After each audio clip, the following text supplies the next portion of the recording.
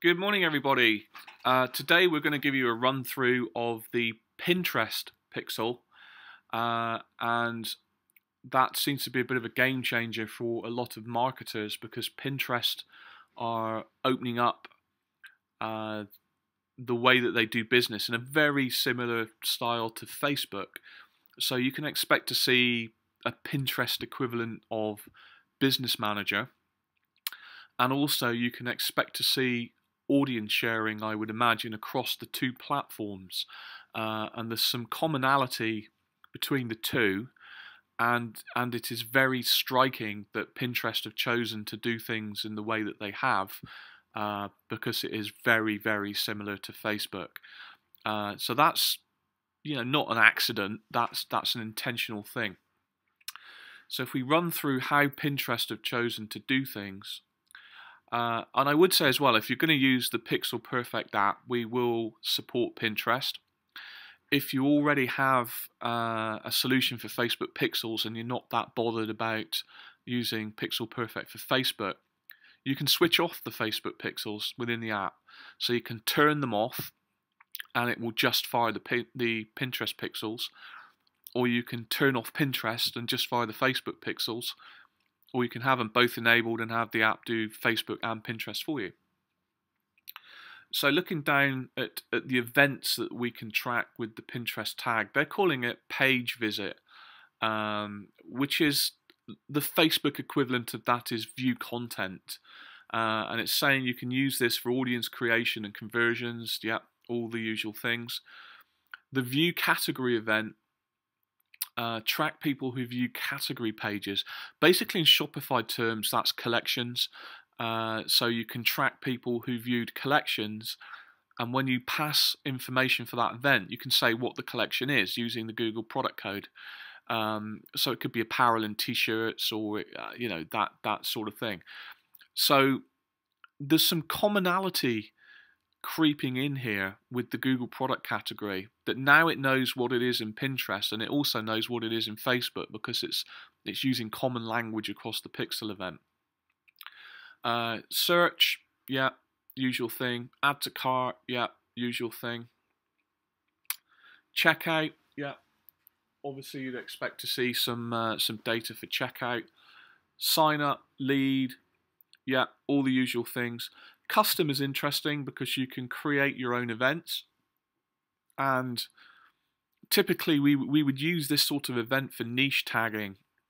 So in a pet store we could tag it cat, or we could tag it dog, but they put the ability in there to do that. Partner defined event, again, I guess niche tagging, but it's saying that it's basically just for you. It's not common across everybody, so you can use this. It's with just information that means something for you to track in your stats, so it would be specific to you in your own store. It's given us some examples of code down here. Well, it's strikingly similar. You've got the Facebook script. Instead of FB init, FB track, you've got pin track. And then the event data, the payload data, which is contained in the pixel. This is where it gets quite interesting. Property for a brand with multi-property. So I guess that would be maybe brand or product type. We'll have a look at that, and we'll have a little bit more detail on that at some point. The product name, the product ID. This is interesting because there is no product catalog that I'm aware of as yet in Pinterest. But then there wouldn't be, because Pinterest itself is the product catalog. So it's trying to marry up the product ID with the product ID of the pin. So it should know what you've actually bought.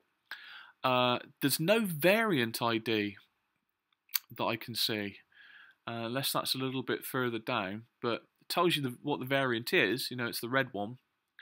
Okay, I'm going to shut up. It's right here, variant ID. So we got the product and we got the variant. Product category, shoes, the brands, the order quantity.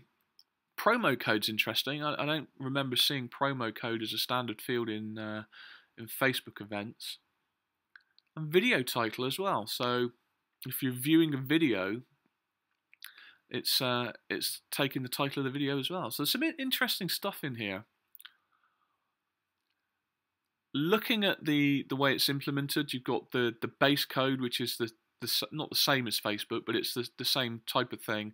So there's a piece of code that fires up front, and then the events further down fire after that.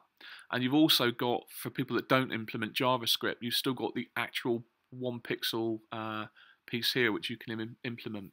Most people will just be implementing JavaScript, which will be a 2-part. It'll be the first part, and it'll be the tracking piece after that.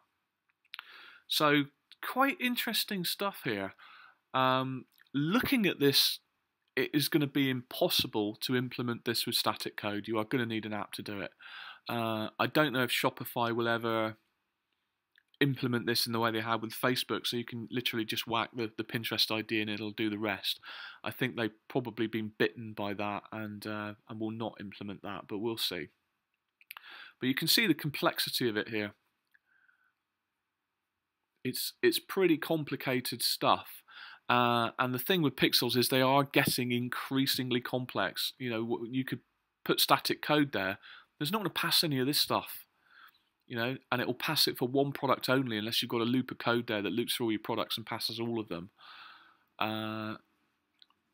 Yeah, video, watch video, interesting. I wonder if Facebook are going to implement that. So, real interesting stuff. This is really interesting. They've given a callback. Now, developers out there will know what that is. Facebook do not do that. So when you fire an event with Facebook, you've got no real way of knowing if that event is fired because Facebook don't tell you. And Pinterest are telling you by the looks of it. So when you fire the event, there's a callback URL that will tell you whether it's successfully been passed or there's an error where it hasn't been passed. This is gold for developers. So now we can actually say with 100% certainty that the pixel event is fired. Facebook, you can't do that because they just don't tell you. So it's kind of a best guess. So really interesting stuff in the Pinterest Pixel. Watch out for that in the Pixel Perfect app. Those of you who've got the app, just turn it on and you've got Pinterest Pixels. Those of you that only want the Pinterest Pixel, install the Pixel Perfect app and turn off the Facebook Pixel. So you can have one, the other, both together. Watch this space. It's interesting times ahead.